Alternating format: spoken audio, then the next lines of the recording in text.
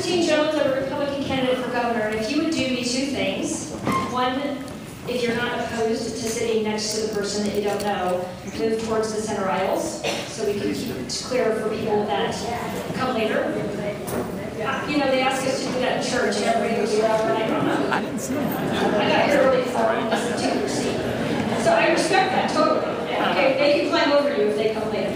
The second thing is, would you stand and join us in the Pledge of Allegiance? Our new friend Monty's going to lead us.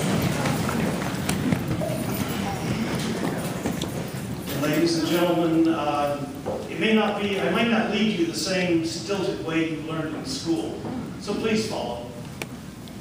I pledge allegiance to the flag of the United States of America and to the republic for which it stands, one nation under God, indivisible, with liberty and justice for all.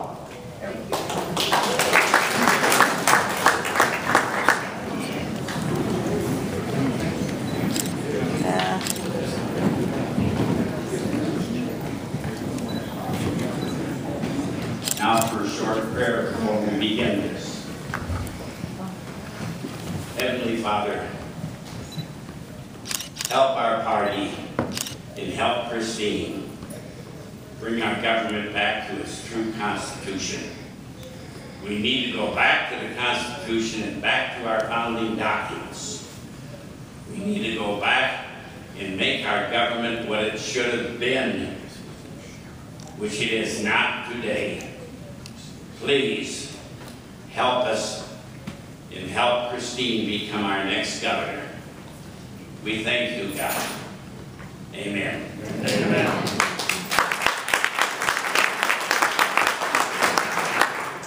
I kind of feel like praying for yourself to become the next governor is like praying for the outcome of a football game. I don't know if God's in that or not, but what I do pray is that God's will be done. So we can agree with that. Amen. Amen.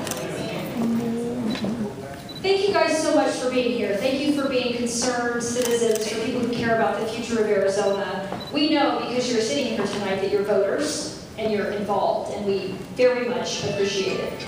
Sometimes we get out on the road and we've traveled about 40,000 miles now all over the state of Arizona to all 15 counties, and it feels a little lonesome out there sometimes. So it's really such a privilege to be in a group that's active and who cares, and smiling faces coming back at us, and particularly on this issue, because we've been talking about border security since day one of this campaign. If those of you who've been involved since the beginning will remember that, but it's taken on kind of a new life of its own in the last number of weeks, and maybe reached a new order of magnitude and intensity. I kind of feel like my colleagues in this race are just now figuring out that, oh yeah, by the way, this is an issue, and we probably should start talking about it, which is good, because now we're all focused on the same thing. I'm going to introduce the gentleman, looking very official, standing over here to my left. He doesn't particularly need an introduction because most people know who he is, so rather than going into the long flowery introduction about how he is a combat veteran and a longtime law enforcement officer and serves the community with great distinction, let me just say, I think we should say thank you to Sheriff Paul Babeu.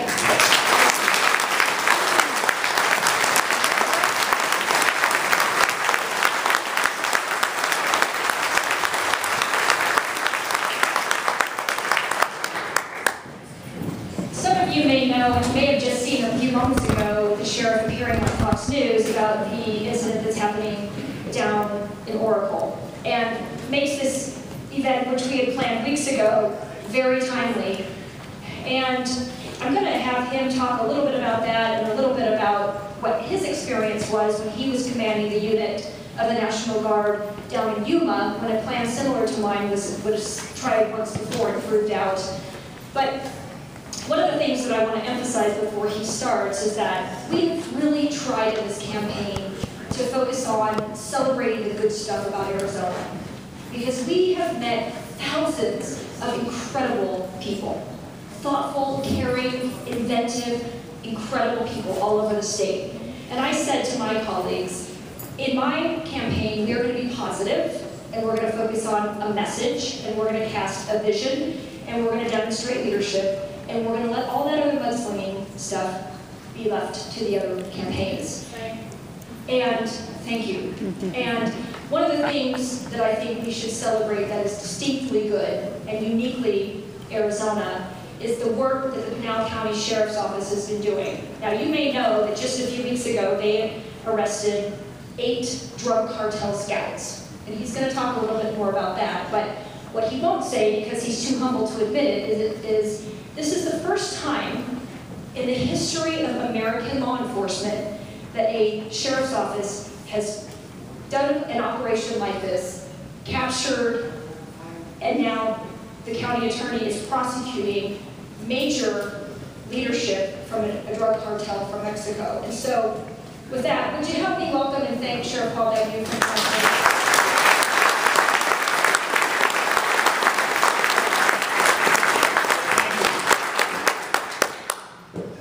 I think I do know about you, but I think you agree that I've had just about enough with everything that has gone on. And I thought that I already had my hands full in Pinal County. Our deputies and all our partners in law enforcement, not only fighting the drug cartels, and we'll share some of those stats with you. We had the largest drug bust in the history of Arizona, not just going after the scouts, who are different than the actual smugglers who are carrying the drugs. These are people on mountaintops, right? Who, like in the military, an LPOP. Who here served in the military? Raise your hand. One, thank you and God bless you for your service. I tell you, over a 50-mile swath of territory from just north of Tucson in the Marana area, Red Rock, Picacho, you go up I-10, you head west towards Arizona City, Casa Grande, that whole area, and then west on Interstate 8. This is where we arrested 8 cartel scouts. Each one of them was on their own mountain, and they had not just cell phones, they had digital encrypted communications, their radios. Our sheriff's office don't even have encrypted radios, okay? And they had high-powered binoculars that they could see not just direct line of sight for a mile or two, try 10 miles, okay? And what they were doing, they weren't carrying the drugs. They were living there 10 days to 30 days at a time, even in this extreme heat. And they were paid $100 every time they went from this mountain to that mountain to that mountain. The drugs were passing safely. You get paid $100 every time. And so this is the robust operation that we're fighting. And it almost sounds like I'm describing a war-torn area like Afghanistan, right? The fact, this isn't, and I know all of us here from Yavapai County, Pinal County is not on the border either. We're 70 miles north of the border, okay? This is deep into the heart of our state. And that how have we arrived at this point in America where our federal government has accepted this, where that job, that duty has fallen to the local sheriff as his responsibility and the responsibility of our deputies, right? And this is unacceptable. The response we get from the federal government, there are dozens of these signs as we're talking tonight.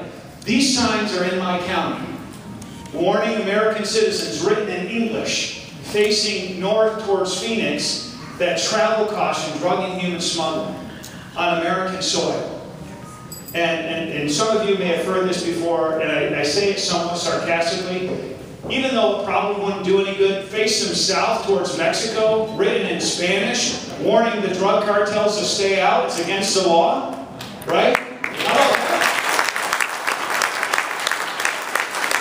This is insulting to all of you men and women who raise your hand, or anybody who has somebody who served our nation in the military, who's worn the uniform of our country and has defended our country, right? That is insulting to America. And the fact that we have people in our government who are defeatists, who say this border can't be secure, while they're pronouncing it is secure, there's also, as I confronted Janet Napolitano down in Nogales one time, and she said, "Sheriff," and she shot back at me. This is when she was Homeland Security Secretary. "This border will never be secure. There has been smuggling and contraband since the beginning of time on this border." And this is my response, not only to her, to the President, to Eric Holder, is I reject that defeatist approach. We are a republic. And we run this government.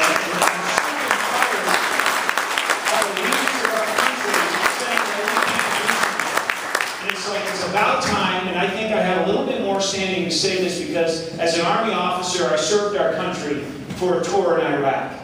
And we've spent enough time in Iraq and Afghanistan and all these other countries fighting, protecting, and defending their people. It's about time we put America first and fight, and defend, and protect our own border here in America. Yeah!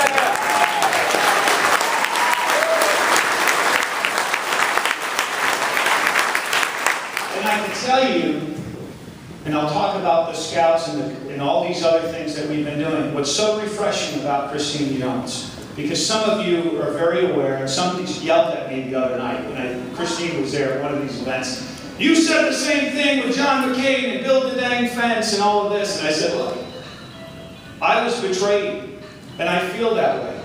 And I'm telling you this, and I'm being upfront and honest with you that, look, a lot of people who run for office or run for re-election do this dance for us. And sometimes we even grow to accept it, that it's a part of the process in our country.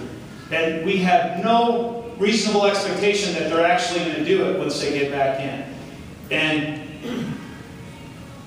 the reason why I trust Christine, she's not a part of this whole mess, right? She's running because there's problems that she wants to solve. She has a proven track record in the private sector to do these things.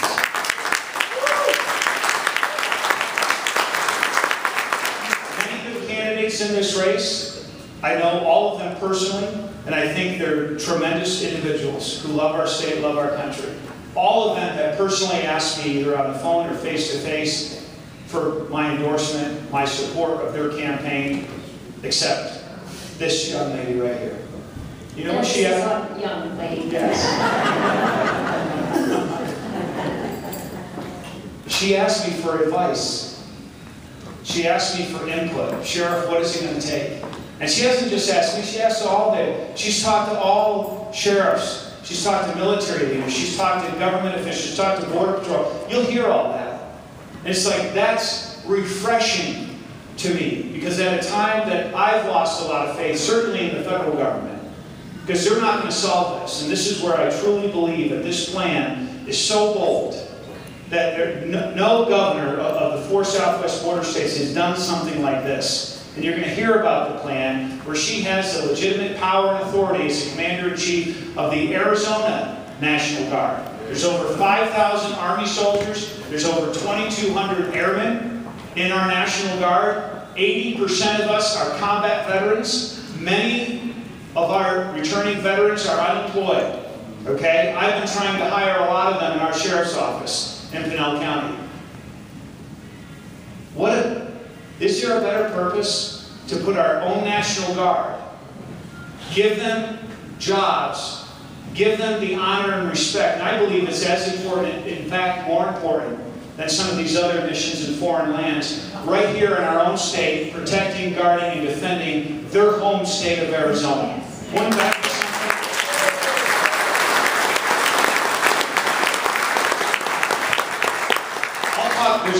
There's a lot of nuances about this deployment and what it would take, and Christine can speak to that, and I'd be happy to speak to it. I'm now a retired Army major, but I lived in Yuma for a year as a commanding officer. I was honored and privileged to serve our country there, and we had 700 active duty soldiers and airmen, and they were from all across the country that were supporting this mission. This proposal by Christine is an Arizona National Guard pure mission.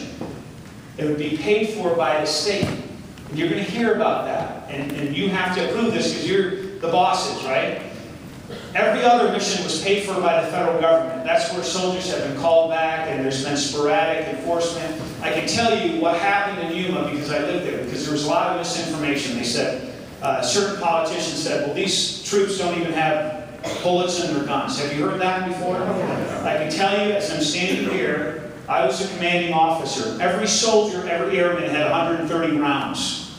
Okay? There was a 30-round magazine or clip seated in the well of that weapon. And each, what we call EIT site, entry identification team, there were 3 to 5 in this location, direct line of sight to their left limit, quarter mile away, there was another 3 to 5.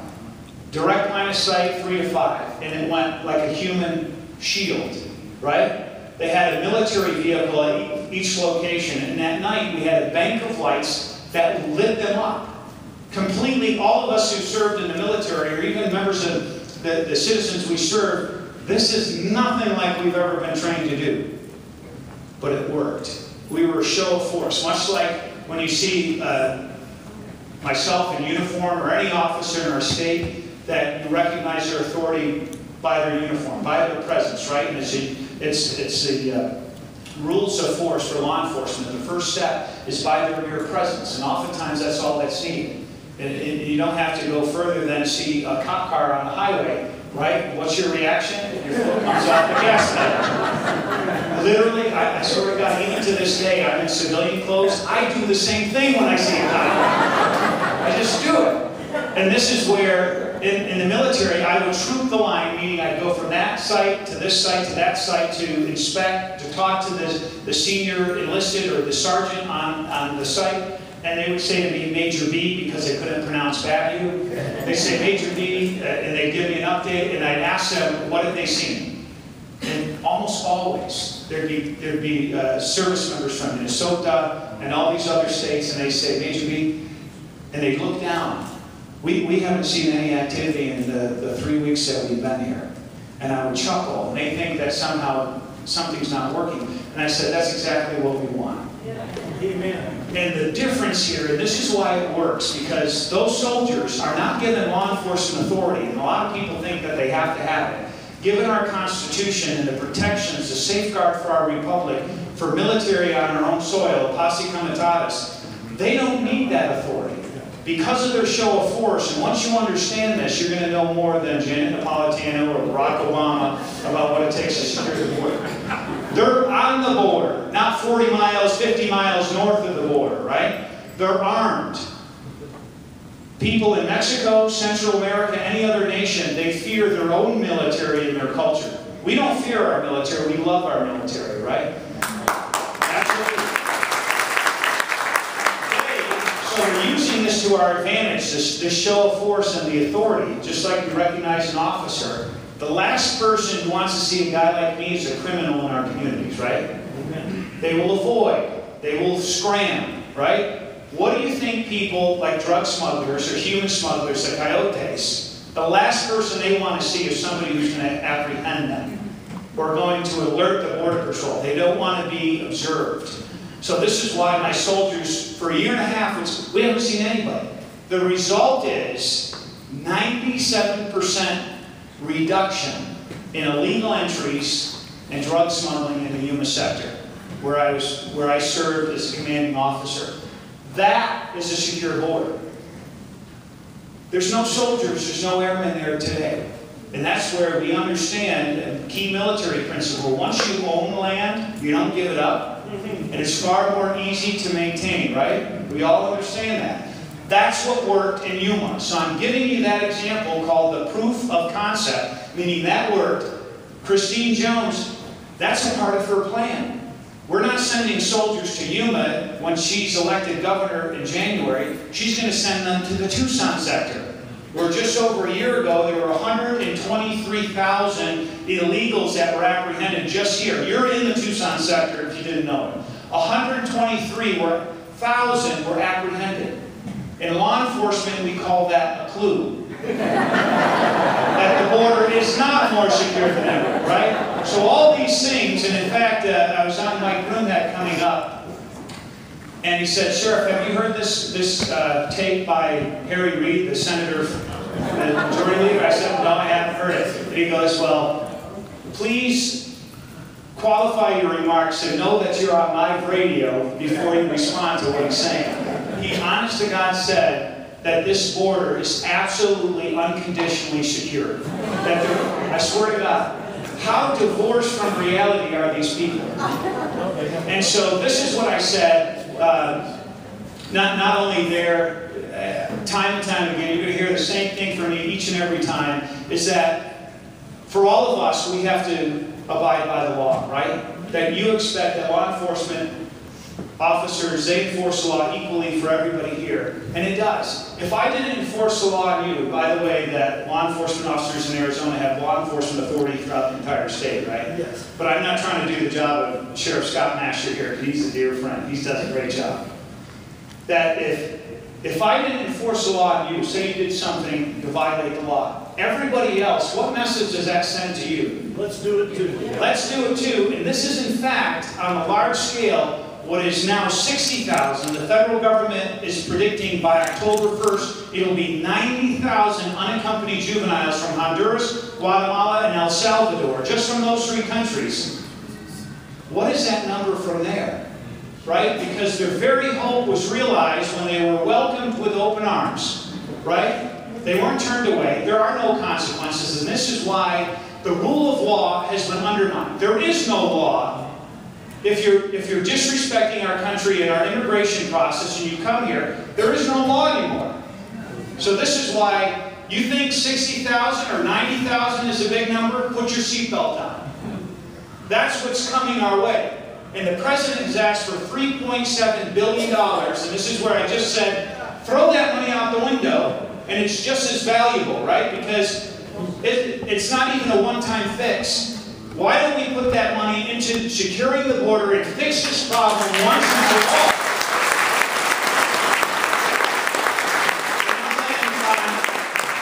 Here, Christine says, talk about what happened in Oracle. Okay, we had competing protesters, and I got yelled at by both groups this morning. One group wanted me to arrest the bus drivers and everybody on the buses, and then the other group wanted me to get run over by the buses. And things, the federal government never did all this in secret. They never told me, they never told anybody in our state government that they were going to fly in from Texas 40 to 60 of these unaccompanied juveniles. And by the way, they're coming to Pinal County in Oracle, a small community. Most of we're about 420,000 residents. We're a little bit larger than Yavapai County. And this small town is unincorporated, so we're the ones who respond to the calls. There's only 5,000 people in this town. Okay? So this is a group home. And they're putting these kids here, and we have no idea their background, any criminal history, the public health issues possibly associated here. I just want answers, information, and I've been denied this by any official I'm asking in the federal government. So whistleblowers called me, told me this information. We called the Sycamore Creek Boys Ranch, and they confirmed that yes, in fact, they're coming. And we've hired 30 additional staff to prepare for it. So we knew that this was a fact, and I was telling Christine, they're even lying about it tonight. We never intended anybody to be sent out there. And I've got the press release that the boys camp put out earlier this morning, right? Besides, I talked to their lawyer, and it's just a sham. So they're coming, and I think they're trying to do it in the cover of darkness or whatever. But as I started out, we've got enough issues. We don't need additional issues. What I believe should have happened with these 60,000 unaccompanied juveniles, yes, put them on a plane, but return them to the country of origin and reunite them with their families.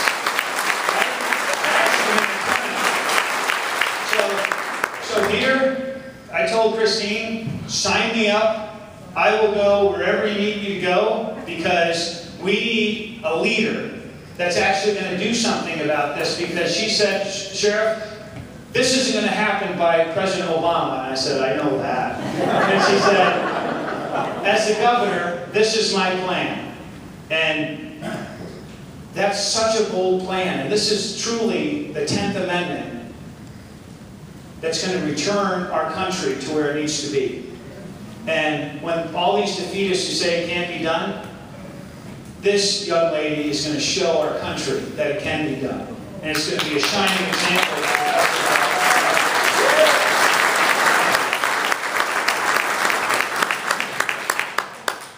Thank you.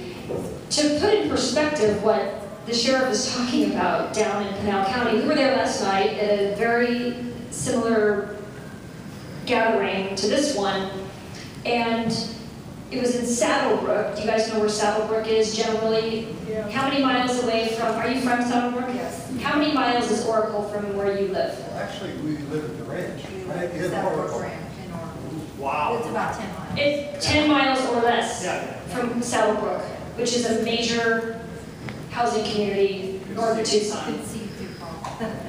This is your sheriff. Yes. Okay. Those are my bosses. Those are your bosses. What we're talking about is 60 additional unaccompanied minors being sent on a bus to your neighborhood. Your sheriff wasn't notified, the governor of the state wasn't notified, local law enforcement wasn't notified. In fact, the sheriff had to find out from a whistleblower friend of his at the Immigrations and Customs Enforcement Agency. Somebody probably undoubtedly on their cell phone outside the building because they're worried that their phones are being monitored by the NSA. And I can assure you, because I'm here, this is being monitored by the NSA. To call him and say, hey, by the way, maybe you would like to know that we have 60 of these kids coming to see you tonight, or tomorrow, or the next day. Nobody told the sheriff. Okay, I don't know about you, but this whole notion of us versus them, the federal government not doing their job, the federal government mocking our immigration law, the federal government being negligent, the federal government being derelict, is very puzzling to me. But what we're talking about now isn't dereliction of duty anymore. This is corruption. This is affirmative violation of the law, and it's intentional, and it's time for us to elect some people who are going to stand up and call it what it is. This is corruption. And I don't know about you, but I'm ready to go stop it.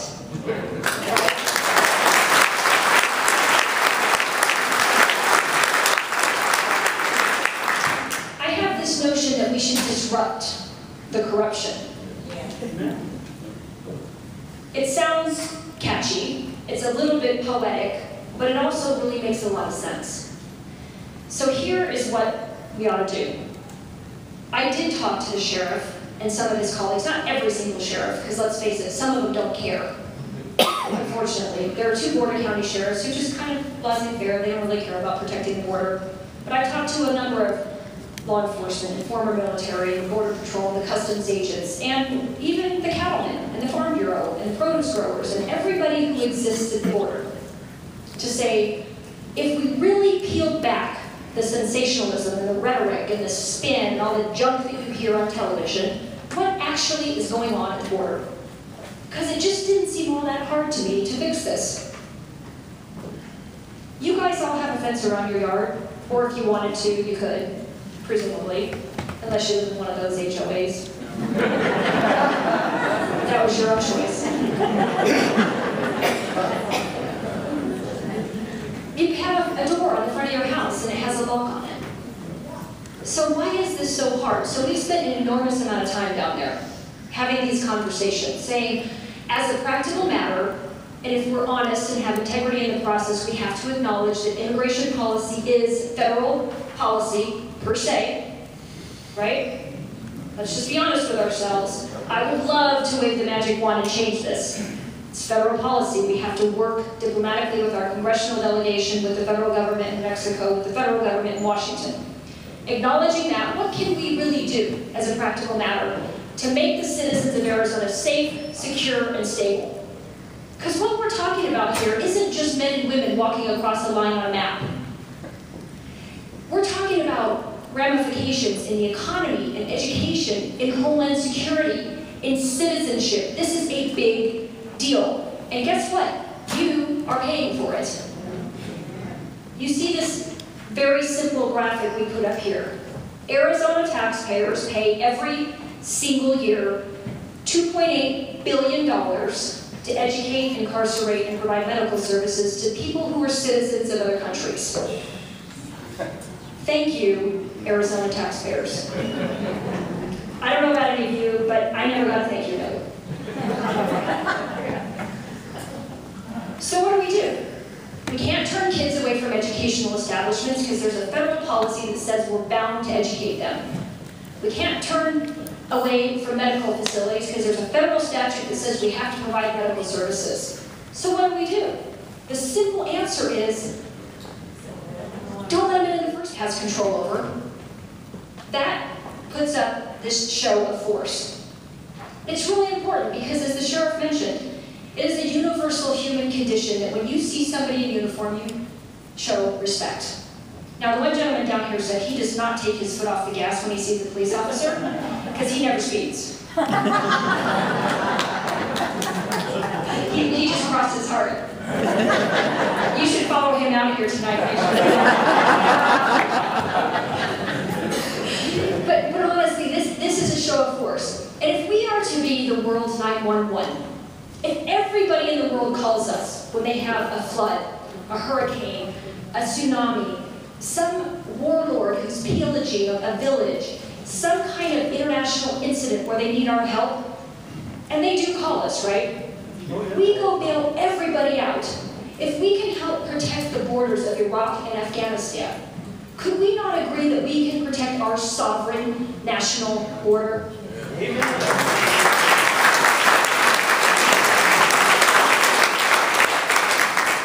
So the truth, very important, show of force. The second piece happens that my husband's a career military officer. We moved around the country for a long time. We landed here in the 90s. I joined a law firm.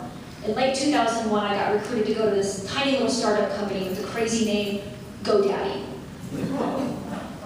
I know, that's what I said when they called me. I'm not gonna go, anyway. We grew that company from just a few dozen employees to about 4,000. All of those jobs, well, not all, most of those jobs right here in Arizona. I learned a lot about technology over the last decade. There are readily available technologies we can put in place today. Here's another straightforward, Christine speaking the truth to you statement. Technology doesn't secure. Technology doesn't stop anybody doing anything. What technology does is help us monitor who's coming and going. This is half the battle. Because about 50% of the people that are in this country illegally today are here because they've overstayed a visa. They came legally, they stayed illegally. We gotta know who they are, where they are, and how to get them to become compliant. Monitor everything from buried cables under the ground to surveillance in the sky and everything in between. In between includes cameras, infrared, and so on. Third piece, we have to finish the fence in key places. Now, we don't need the Great Wall of Mexico here, folks. We don't. There are many miles of terrain in the desert that are impassable. Natural barriers, mountains, some of it's Indian reservation. There are many miles that don't need a fence, period. People can't exist there, they can't survive there, but there are strategic places where we must have a physical barrier. Again, the physical barrier is much like the National Guard. It serves as a support to Sheriff Babeu and his colleagues. Because you put up a vehicle fence, you can't drive a Jeep, or a truck, or a semi full of drugs across that part of the border.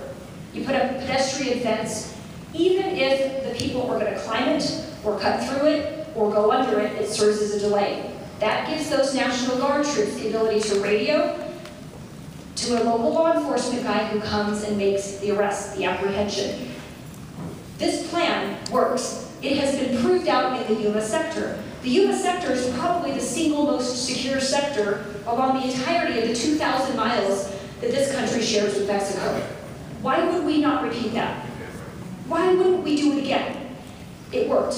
It's been proved, this concept. So, troops, technology, defense, these three things together, we can get this thing done as a state with authority under the law to do this.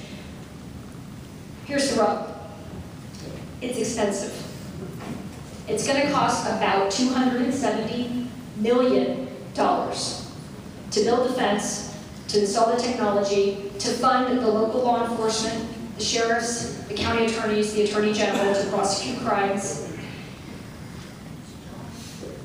And you are going to have to pay for it. Here you go.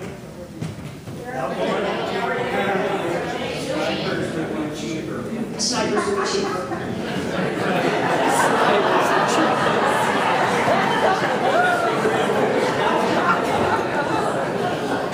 I have to say, we've had this conversation a lot. You're the very first person who suggested snipers. What do you think, Sheriff? You going to sign up for the snipers? So here's what we say. The $270 million. And by the way, the 50 million to build the fence and the 40 to 50 million for technology is a one-time cost. You're already spending 2.8 billion. That number a few years ago was 1.8 billion. And in a few more years, it's going to be 3.8 billion. And then it's going to be 4, and it's going to be 5. And pretty soon, the number that you spend incarcerating, educating, and providing medical services for people who are citizens of other countries is going to be as large as the entirety of the state's budget, which today is about $9 billion. I don't know about you, but I think we're going to take about 10% of it and get this thing secure. Yeah. Okay.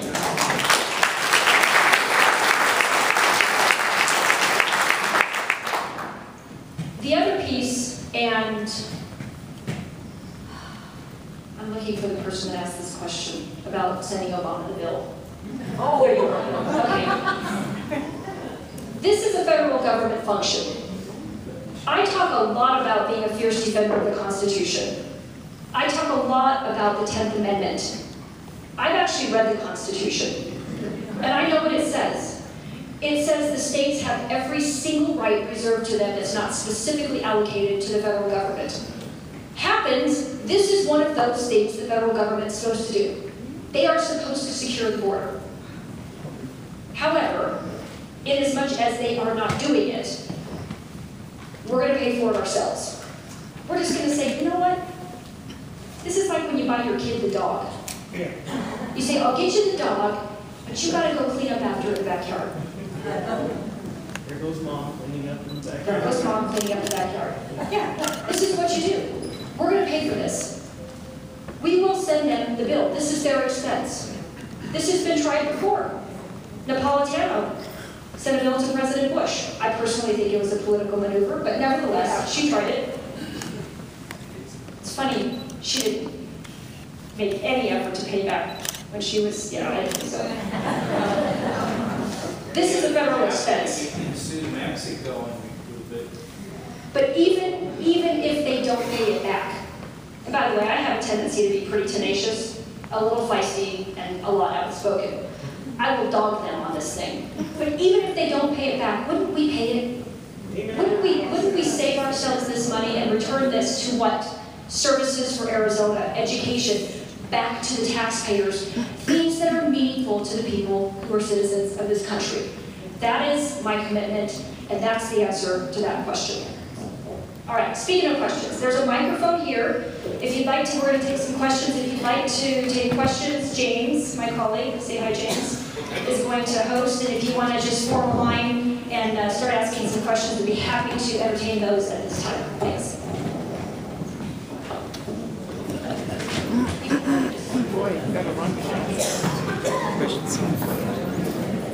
Christine, when you declare the 10th Amendment, what's to stop us from turning around and making everybody that is going to our schools prove citizenship?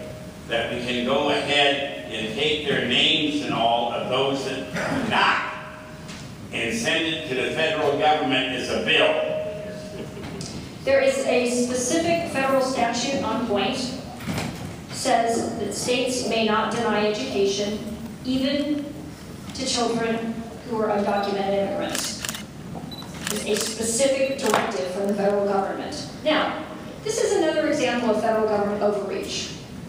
It's everywhere you look. It's Common Core in education. It's Obamacare in medicine. It's the EPA with the environment. It's the BLM with land management. Everywhere you look, it's federal government overreach. This is a perfect example of it. Nevertheless, how about let's do this in line with the law? If we want to change the law, let's go change the law. And I think in some of these cases we should. We're going to do what we can do as a state to make this thing right. Monty.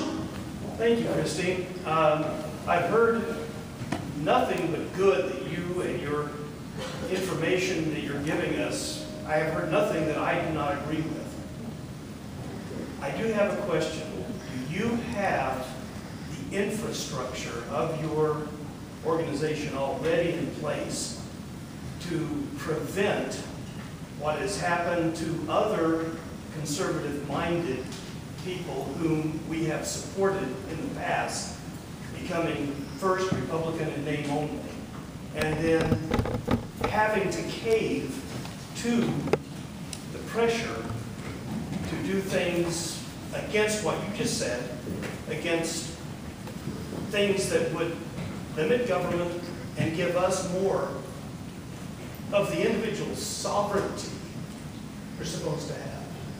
It's a great question, and obviously we're trying to simplify this, and it's a very complex issue. The land border, as you know, is a patchwork of different types of land. There's Indian reservation, there's military, there's private land, there's state land, there's federal land. This is a complicated issue, okay? I invite you to go read the summary of the plan is sitting at the table out there. I invite you to go to ChristineJones.com and read the whole plan. I have. And by the way, it's actually a plan, not 3 bullet points on half of a page. I have read it. I've heard. Not to make a commentary about other people's plans, but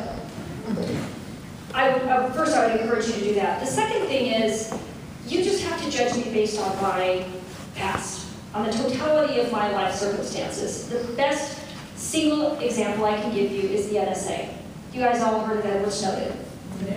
The reason I made the NSA joke before is because if you look at the list of internet companies that participated in that scandal, every major internet company is on the list. Google, Yahoo, AOL, Facebook, Apple, Microsoft, YouTube, Skype, on and on and on. There's one major internet company missing. Anybody want to guess who it was? GoDaddy. Because when the NSA came to me and said, hey Christine, wouldn't it be nice if we could put our box in your data centers? And by the way, to put this in perspective for you, today, GoDaddy provides technology services for 12 million small businesses all over the globe. About 1/3 of the traffic on the whole internet passes through GoDaddy servers every day. It's a big deal. They really wanted access to it. It would have made it very convenient for them, I assure you. When they said that, you know what I said? No. Just no. Because I've read the Constitution, and I know what it says, and I understand that you as a law-abiding citizen have a right to be protected against unreasonable search and seizures, called the Fourth Amendment. Now, this is serious stuff, friends. We're talking about securing our border. We're talking about protecting the rights of law-abiding citizens. Think about how serious this NSA thing was. The NSA, it wasn't a bunch of fat guys in t-shirts sitting around listening to people's phone calls. No offense to the fat guys. Sorry, that was... I once said that to the director of the NSA, and he thought it was very funny too, but this was about preventing a terrorist attack. This was about preventing another 9/11. Nobody wants that. This is really serious stuff. But in the balance between homeland security and privacy rights and protecting the rights of law-abiding citizens, I had to come down on the side of your constitutional rights. That's not to say if they came to me with a subpoena or a search warrant or a search order or some document from a court of competent jurisdiction, I wouldn't help them. I did. We caught lots of bad guys together. And you know what? They complied with the Constitution every single time. Magic. So what do we do to the federal government? We say, you know what, I've read the book. It's only this thick. In a paperback. And you have one in your, it's so small he has it in his shirt pocket. Includes the declaration. If you go back to the document, and you do your analysis based on that, and you say to the federal government, and by the way, you have to be diplomatic about this, okay? You have to be a professional, you have to have a plan. But if you do it, they'll cooperate. It's like magic. Every single time they needed something, they gave me a search warrant. And they had gone to a judge, and they had sworn out an affidavit, and they had stood up probable cause, and that's what we're going to do when we interact with the federal government in this state going forward. And it was not a blanket warrant. No. Right. Okay. Yes, sir. Hi, my name is Ed Wolf. And, Hi, Ed. personally, I'd like to work on the campaign. I would like for you to work on my campaign. My question or statement is that during, right after World War II, President Truman deported millions and millions of people out of the country to make way for returning soldiers from World War II, so that the job market was open to our citizens. Then also, President Eisenhower had an operation called Operation Wetback and deported millions again. So I'm sick and tired of this argument where they say, how are you going to get rid of 20 or 30 million people? In this day and age, with all the technology that we have, we could duplicate what they did back in 1945 and 51 and 53. And we could do that with all of this kind of technology and law enforcement and everything else. This is a plan to overwhelm this country by two people known as Cloward and Pivot. And these two people have devised a plan, and they're teaching right now in the colleges, spreading their cancer on how to bring down capitalism. And it's called Overwhelm the System. And that's what they're doing with all of our social services, to the tune of 2.8 million and probably higher than that. So I would say this, if we can get a lot of people out of here, we can knock that down to 0. But the thing is that that's part of the plan too, and I hope that you'd incorporate that in your whole program. Could you guys hear what he was talking about? Yeah. Okay, and you're familiar, there were 3 presidents who actually have engaged this very specific plan of deportation to clear jobs for Americans returning from war or during times of war. Again, I'm going to just answer you straightforward. I'm not a politician, so I get to tell you the truth. Sorry if there's any politicians in there. Actually, one guy said to me, you know, Christine, the minute you filed to run for governor, you became a politician. And then he said something I will never forget. He said, just be a good one. So here's the truth about that. Would I love to engage something like that? You bet. I personally think the single most humanitarian thing we could do for these little kids is put them on a plane and send them home to be reunited with their families. There's an aunt or an uncle or a grandparent or somebody that wants that kid back. But I don't have authority to do that as the governor of this state. Now, I suppose I could put them on a bus and send them back to Texas as step 1 in the deportation process. I mean, does that really get us anywhere, if we're being honest?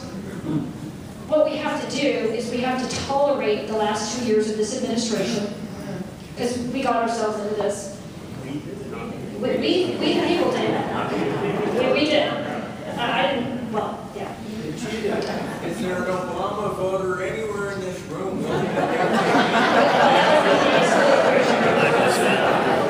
So what you have to do, of course, is replace the federal administration with somebody who's willing to talk about once and for all, what are we going to do with immigration policy? Because clearly the Congress is not fixing it at the moment. And it is specifically, even as much as I like to talk about the 10th Amendment, that particular thing is, by the states, reserved to the federal government. Why can't we send them to D.C.? Hi, I'm Ralph Johnson. I'm a retired police officer, and I really respect your job and understand the problems you're having with bus people and the people who are down there protesting. It's really tough when you have to handle both sides. The real thing I would like to direct to you is securing our border. That's what we want to do. The problem that you had with Yuma, it went real well because you had people but now we have a different problem. We can have National Guardsmen every 5 feet. We need a neutral area where when these people are coming through, we can turn them right around and send them right back then. No expense to us except what we have there. And do not bring them into our country. The problem is they're walking up to us. They want us to arrest them. So the thing that they had in Yuma is not going to really work what the problem we're having now. You said 60,000 people. Another year it'll be another 60,000 or 90,000. This is a big problem and nobody has a solution. We need a neutral area where we can turn them back before we ever get into a big expense. The $3.7 billion that Obama wants, oh my God, we could secure and have the China wall. Anyway, that's my feelings. I watch news all the time. I hear Governor Perry with the same problem. Your hands are tied. The government's going behind your back. they're sending these kids anywhere they want to, and you as the governor have no authority to stop it. He has to maintain law. It's terrible. And I thanks for running anyway. The couple of things. I think the experience of the units down in Yuma proved that the show of force substantially reduces the number of people who will walk up and ask to be caught. And that was the point of these kids from Minnesota who said, I haven't seen a single solitary human being in 3 weeks. I think that is the point of that. Now, does this become somebody else's problem? Possibly. But my hope and my intent is to work with the other border state governors so that they all implement exactly the same kind of plan. And then it becomes untenable for the crossing into America, at least across that border. And maybe you want to talk about the reduction in the immigration. Both. And the reason why, and consider this a gentleman who raised it, for everybody else who's listening, is this whole issue that just came up, and the Del Rio sector is 60,000, what will be 90,000, they're unaccompanied juveniles. There are confirmed reports that a lot of family members, parents, were right up to the border, direct line of sight as the kids went and surrendered, right? And this is where, 2 weeks ago, I was talking to Kurlikowski, who's the commissioner of CBP, and he was saying, well, they're surrendering there. Well, don't allow them to come in, and if they do come in, here's the difference. Put them on a plane and send them back immediately. Do not accept them. Here's a completely different categorization. We were on, it was that Anderson Cooper was attacking me today, saying that, you know, this is a part of the immigration law. This is completely different. This is the first time we've had this issue because it's about refugees. For the president to term this as a humanitarian crisis and call them refugees and to process them, part of the $3.7 billion is to process them for asylum. A lot of these individuals have been coached. Here's what you say. You go to the border, you're fleeing violence, you're fleeing gang activity, and you would qualify under this part of the law. That's why this is so different, and why that there is no consequences, there is no law here. And this is where there's a blanket over all of these individuals now that he's terming it as a refugee status and that they're requesting asylum. The difference here, when straight up illegals are coming in, adults and their children, and the drug smugglers coming in, that it's not an asylum issue, it's not a refugee issue. And this is where this has got to stop. This whole process of the refugee, everybody's going to be coming in now. And the reason why they're doing it in Texas and not in Arizona, and why we won't have that issue, is a direct path from Central America. This is the most direct route for them there. And that's why they're just being overwhelmed, and the Border Patrol just can't even handle this concern. So this is where consequences for us, that show of force at the border, that will absolutely deter most of the traffic. Again, what I said earlier, it's not going to be our problem anymore, but it's going to be a magnified issue for some other state, likely Texas. And by the way, I'm getting the high sign that we needed to shorten the question line, but the critical thing that occurred to me the other day is that, and I'm sure a lot of you have seen the news, that the federal government affirmatively asked for 60,000 escorts to accompany unaccompanied minors as they were coming across the border back in January. So this was no accident. This was no, oh my gosh, we have all these kids, what are we going to do about it? This was a planned, organized effort, which makes the President of the United States the head of the largest coyote operation in the history of mankind.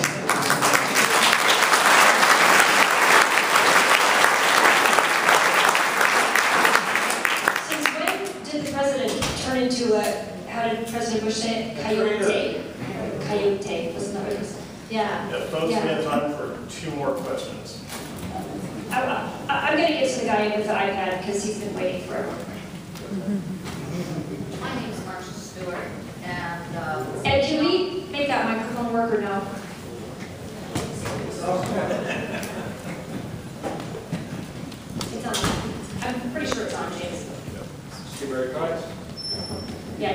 close to it. Okay, my name's Marcia Stewart, and this evening on the news, before I came to this meeting, the feds say that the funding for the border security will be running out in August. What is your comments on that? I'm not sure what funding you're talking about. Do you know, anybody Border know? security. What they're saying is because of this crisis that is over the unaccompanied juveniles from Central America, has put such a strain on their existing budget for Homeland Security that they're going to run out of funds. And this is part of what the president, this is an urgent emergency request for this $3.7 billion because, again, it's like turning up the scare everybody meter, right? Just like the sequester. That's what this is a part of. In an effort to force Congress to give them $3.7 billion to continue the government for the most important functions, right? That's what that's all about. running out? Is that his slush fund running out? That's what he's saying. And to the processing of the refugee concerns. Thank you.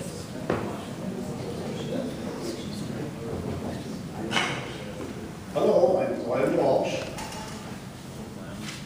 Attempt at humor and then a very serious one. Have you heard that from the dude out east that said we should use boats and alligators? You got that was the serious point. The serious point, there's a reason why our politicians, excluding present company, are not doing something about this damn illegal immigration problem. They want the votes. The Democrats want the votes. The Republicans want the votes. They want to change the demographics. And here is an idea for you to take forward. Don't give anybody that's going to have any kind of amnesty the vote. Don't give it to them for their whole life, or if you want to operate, don't give it to them for 10 years, or 20 years, or 30 years. Take the damn incentive away from the politicians. Amen. Thank you.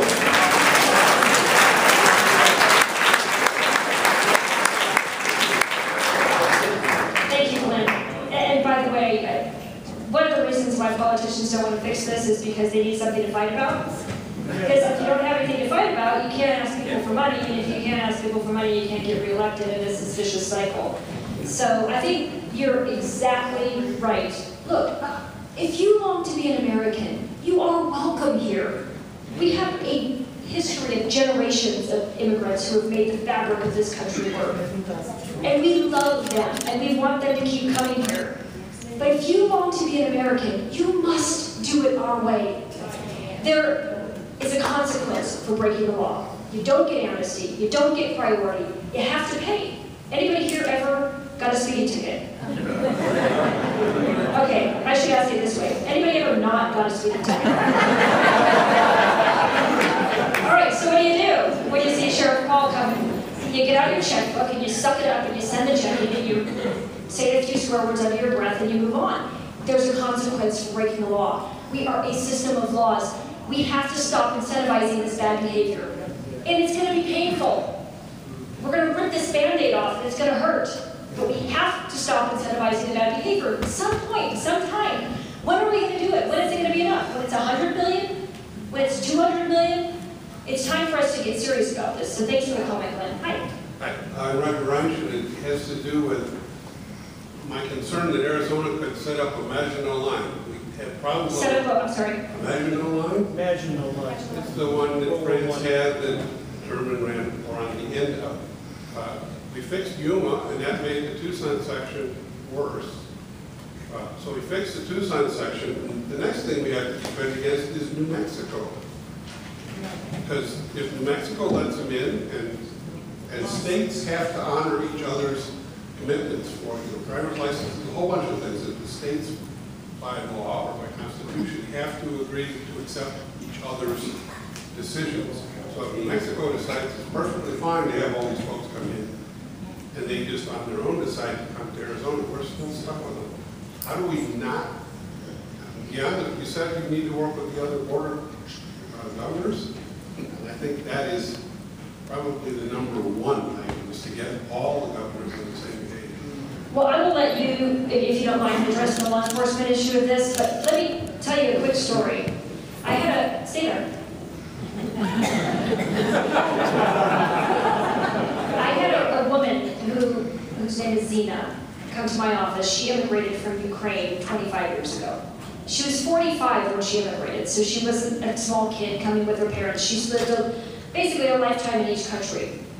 She said to me in my conference room with tears streaming down her cheeks, "Christine, exactly what I saw happening under the vestiges of the Stalin regime in Ukraine, I see happening in America. You have to become the governor because you have to preserve our freedom." Now, I very much respect her legal immigration story, and it is a story. I mean, this woman worked to become an American, okay? And she's right. It is up to us to preserve this freedom, okay? It's only a generation away from extinction, every minute. But I said to her, "Zena, I'm just running for governor. I'm not running for God." So I'm going to do what I can do in Arizona, and I will work with the people that are our neighbors to the east and the west. But we have to do what we can do in this state. Because we can do what we can do in this state. Arizona is one of the last great free states in this country. Doggone it, let's preserve it here. Let's make that commitment together. We're going to preserve it here. We're going to take this seriously. New Mexico, I hope they participate. They have a great Republican governor there. California. but this is a really serious issue. Can you address the law? Absolutely. What's going to happen, and this is what Christine and I have spoken about this, and what is the true estimate of how long is this going to take to secure the border? I believe the last date is a year from when she comes into office. I believe it will be far quicker. 6 to 8 months, you're going to see such a dramatic improvement here in our state because of this massive deployment and this commitment from the executive of our state. And what's going to happen is this is going to be an example for other governors.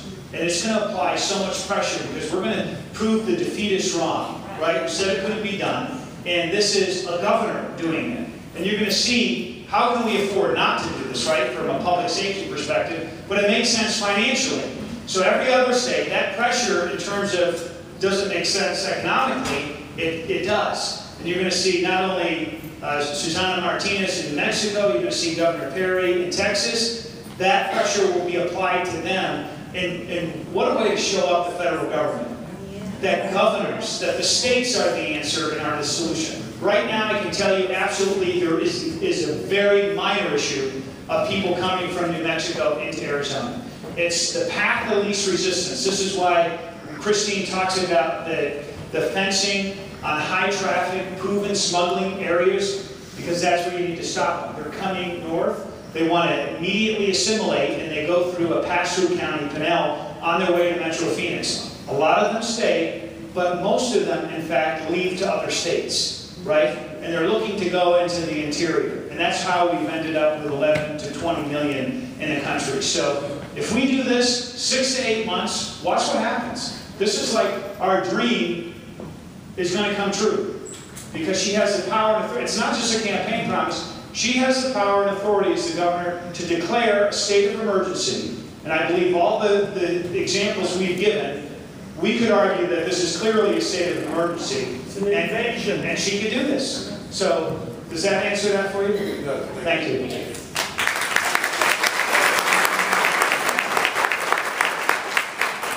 I guess you just answered my initial question, but my name is Joe Nazareno, and I'm a Marine veteran. Thank you for your service. This is one of the case studies that we have. This is one of the case studies that we had, illegal immigration to SB 1070. Like I said, you answered my question where we have 6.5 million citizens, and 10% of that are illegal immigrants, which equates to 650,000 illegal immigrants a day. Now, it will take 6 to 8 months. A lot of us have heard that before too, as well. I mean, prior administrations have always said, we're going to secure the border, and on top of that, on top of securing the border, we're going to have a growth economy. And $270 million is your budget for this whole thing. 6 to 8 months. I guess my question is, how accurate is 6 to 8 months? Well, I can tell you what happened in Yuma, because I lived there. I lived right off of Fortuna. Anybody who knows Yuma.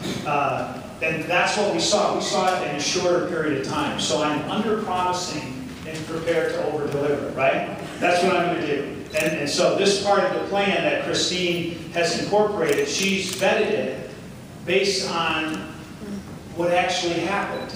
And so what we're going to see, 6 to 8 months that I'm saying, she's prepared, and she said this publicly numerous times, so I can restate it, that's a year's worth of funding to pay for 1,200 active duty SAT, state active duty soldiers and airmen, and for equipment, and for the technology, and for the fencing.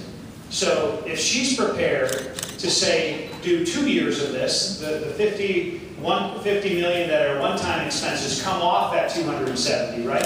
And we could sustain the operation. I'm saying, based on my own firsthand experience, that we're not going to need more than, I don't believe we're going to need more than the year. As long as that infrastructure, the fencing, because I'm a combat engineer, the fencing, the technology that complements it, and then the enforcement of the law. Most important thing of all of this is not the soldiers, is not the fencing or the technology. It literally is consequences. And that's where they see that visible show of force and that we're aggressive and we stand as one in the state and we're united about it. We have the answer. And we can't rely on the federal government, because if we do, we're going to be back here 4 years from now, right? Talking about the same damn issue, I can guarantee you. And so that's where we've got to take matters into our own hands and say, we can solve this. And she has the power to do it. So this is where I absolutely believe, I'll come back here 6 to 8 months, when and if Christine is the governor, and come and be a part of that report back.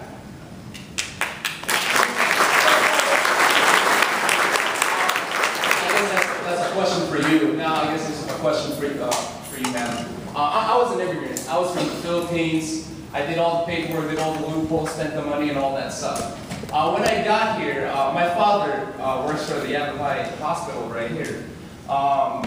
He would come home, he would tell me that it's almost unfair that for us immigrants that did the paperwork, did all that, have no benefits, where pardon my language, an illegal Mexican can be in a hospital and have free stuff, have their medical stuff paid for, and not just that. This is what I guess a slap in our faces for us that pays our taxes. This slap in our faces, not just for paying for their medical bill, we're also providing them with interpreters. Interpreters. If you're, in my opinion, if you're here, come on, let's speak English. And not just that.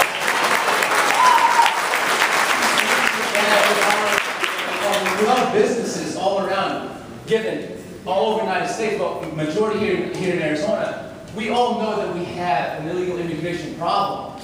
Then why do businesses here in Arizona condone these workers, and not just that, and fools the system, and twist the system around just so. And then once all these illegal immigrants are working, and all of a sudden you doing your job, taking them all out, now they're going to say growth has been stunted. What's your name?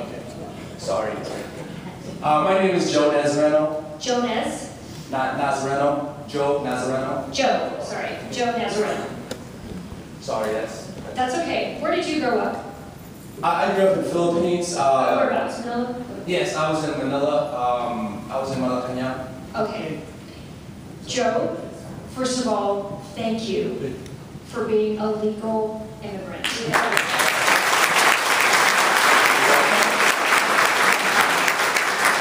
Those of us who are born in this country won the lottery. We sometimes take it for granted. Nobody is entitled to be more outraged by this problem than you. You, among all of us, should be the single most outraged. Because look what you did to get here. And look how proud you are. You're a Marine, you're a college graduate, you have perfect, flawless English. All of us should admire you.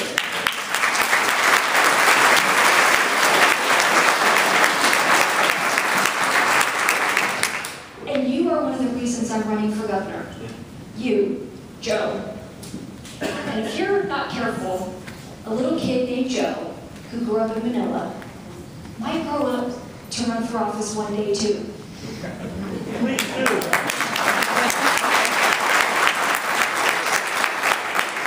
So thank you for sharing that. And I think for those of us who admire legal immigrants, who are the children of legal immigrants, who are the grandchildren, or even first-generation immigrants ourselves, should remember this and other stories, because this is America. This is the way it's supposed to work. This guy comes here with his family, they learn the language, they become proud Americans, they serve in the military. This is why this place works. Okay, this is the constitutional system upon which this place was built. But if we don't protect it, if we don't defend it, if we don't stand up and say, we are going to claim it, if we let it fade away, the entire fabric of this place is at risk of going away. How many more years are we going to let it go before we just stand up and say, we're Americans and we're proud of it and we're taking back our voice?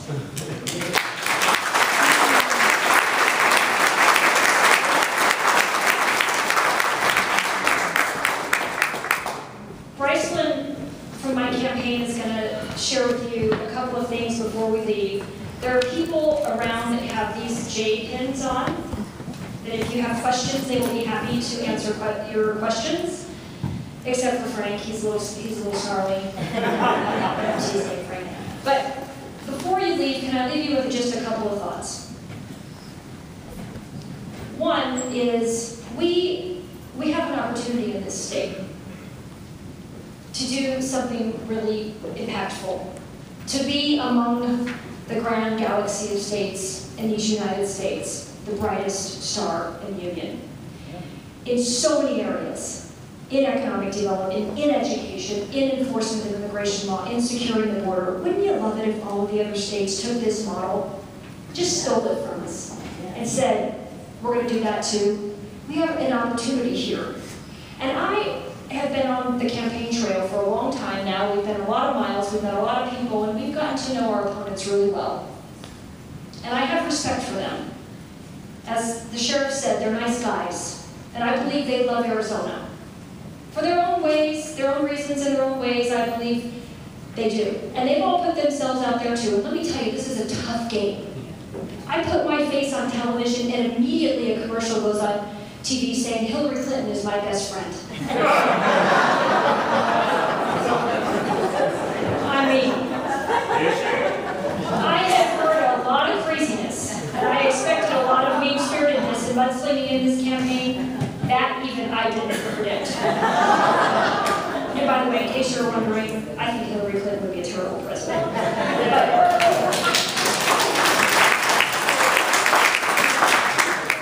But nevertheless, and by the way, these crowds have a tendency to be bipartisan, so if you are a huge fan of Hillary Clinton, my deep apologies for offending you just now.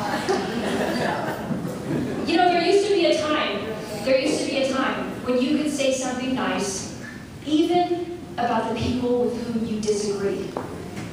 Remember how Ronald Reagan and Tim O'Neill were buddies? And all of us admired Ronald Reagan. It was a sign of strength, not a sign of weakness. That's how I feel when I see that commercial with my face next to man. But it's a tough game, and we all engage, and we all are out there, and we all love Arizona, and we all want the best for it. But here's what I know with certainty now, having been doing this for a number of months. Even with these gentlemen already in place, 2 statewide office holders and the mayor, that's who my competition is in this race, there is still a vacuum. There's still a vacuum. And when Governor Brewer leaves, it's going to be even worse. And that vacuum needs to be filled by a fearless, determined, proven leader. That's why I'm running for governor. There is no other reason for me to come out of my cushy private life and paint this target on my back and invite people to attack me, except that sometimes you just gotta do the right thing because it's the right thing to do. So, I know if you're sitting here, you're gonna vote. And I hope you vote for me. But would you find 2 other people that aren't otherwise gonna vote and get them to vote too? He's volunteering to get 5. 5 works for you too. Just 2 people. You don't have to get 4,000, okay? Just 2 human beings. Because in this state, less than 10% of the population will pick the next governor. Let that sink in for a second. Less than 10% of those 6.5 million people that Joe just mentioned are going to pick the next governor. And that has not worked out so well for us in the past. I give you Jenna Napolitano. So I know you're going to vote, and I hope you vote for me. Find 2 people that wouldn't otherwise vote to vote with you. I'm Christine Jones. I'm running for governor. I would love your